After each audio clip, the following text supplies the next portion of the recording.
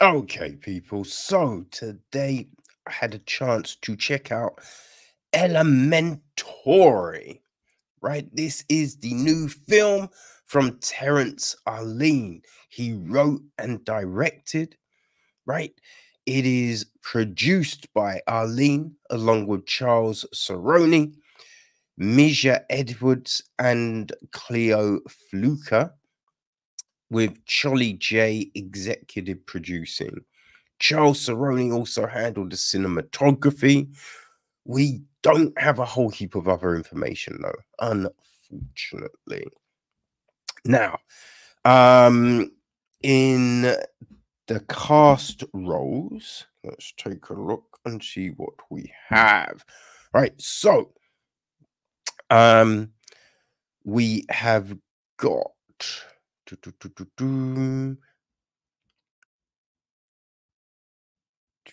so Yvonne Adams is played by Kenisha Pinckney.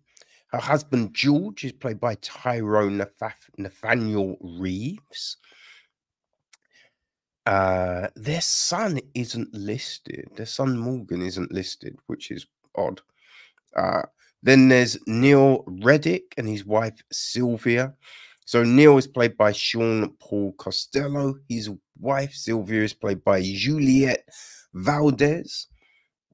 We have got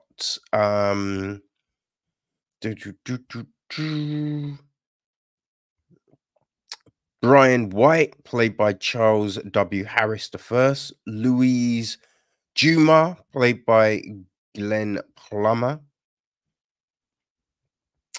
There is Principal Athena Lockett, played by Finjua. Right, there's Miss Kathy Williams, one of the teachers. Crystal T. Williams plays her. And another teacher, Steve Kornicki, played by Sean Shillingford. Right. Oh, the Riddick's daughter, Tori, is played by Francesca Rain. Right. We've got Samantha, played by Ziva Jane. Simon Russell, played by David Lee Denny Jr. The police chief is played by Anthony Wilcox.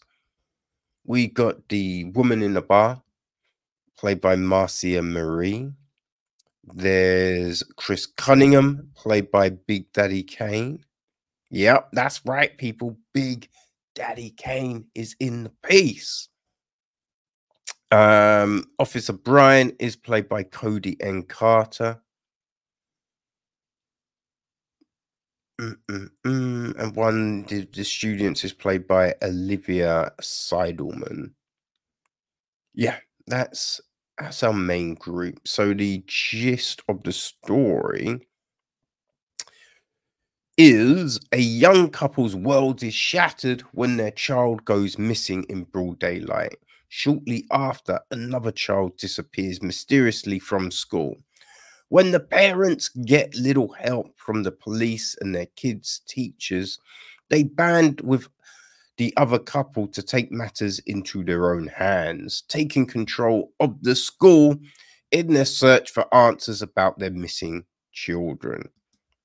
So, yeah, that's the gist. Now, I mean, kid abduction, right? Trafficking is a horrendous thing. And I don't think you need to be a parent to emphasize, to understand what that must be like, for the parents, for the child, for the community, even.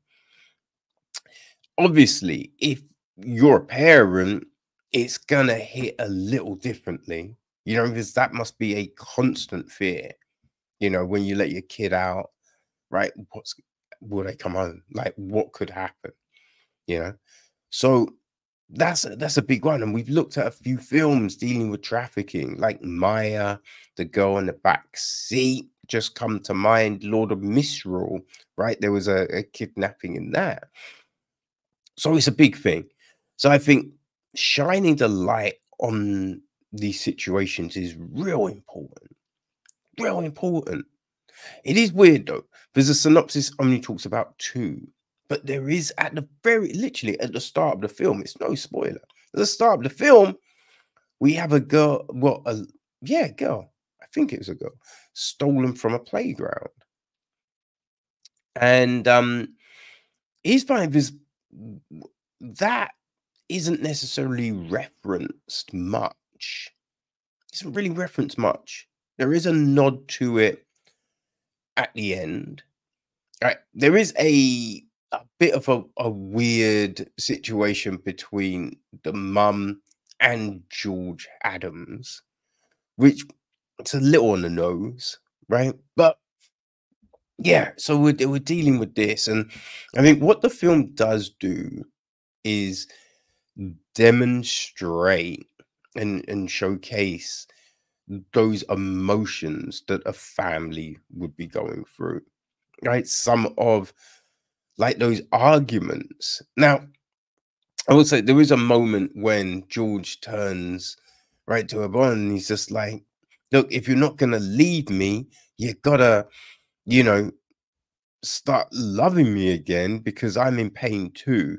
And it is a bit like, I get it, but I mean, not much time has gone, right? Not much time has gone. So to ask someone to put emotions aside, is a little crazy. But yeah, we do see those raw emotions, you know, and that's big, right? That's big. Now, plans, the plan, right? The big idea does seem a little crazy. Does seem, especially when I feel, you know, like Neil, he knows his wife, right? And we're kind of given the implication that she might be both bipolar.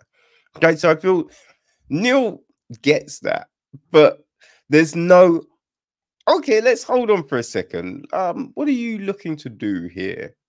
Right? And then it's like, oh, what? How? He's just like, come on now, you know your wife, right? You know the situation. So, you know, there is that. I do think you do kind of know. I think you there is I feel idea of someone who might be involved. Now, there's definitely some surprises here. Definitely some surprises here, which is always a good thing, right? That's always a good thing. So that's great. And one thing that I think was there's just this music. There's mood music throughout. I did think they went a little heavy on that. Did very well getting the emotion, but too much, way too much mood music. You know what I mean? I don't think it helps a film. I think it just distracts really. So yeah, it's interesting, right? It's an interesting one. It's not a perfect film.